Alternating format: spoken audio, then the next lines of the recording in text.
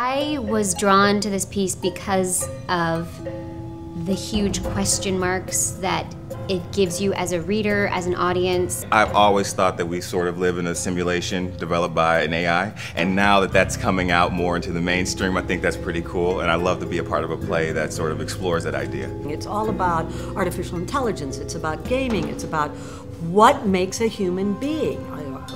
What are we? What are we in relation to a computer? Where do they meld? Where do they come together? It's pure, wonderful science fiction. You think about how gaming has gotten more and more advanced as time has gone on, and eventually it's going to get advanced to the point where, you know, these characters might be able to make decisions on their own, where they might actually take off and do something outside of what they were programmed to do. We have this image of atoms kind of in a contained, universe that are kind of pinging off of each other, and that's kind of what we're working with right now. It's a lot of fun.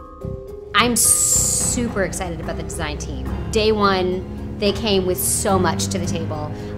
Costumes, music is insane. There's genuine mathematics that went into this, the score for this play, and the set is going to be amazing. Our black box theater will be something entirely different. Yes, it's a white room, and that kind of statement in theater is really unusual, remarkable, a little bit shocking, because you never see anything totally white on stage like that.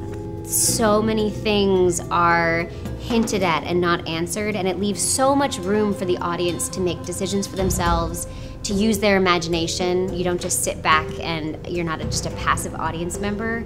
You get to infer things about this world that we're building. I want them to be a little frightened at the end.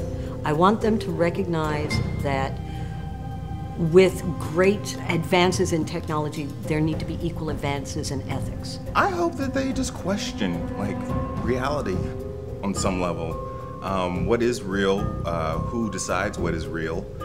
And where do you fit in all of it?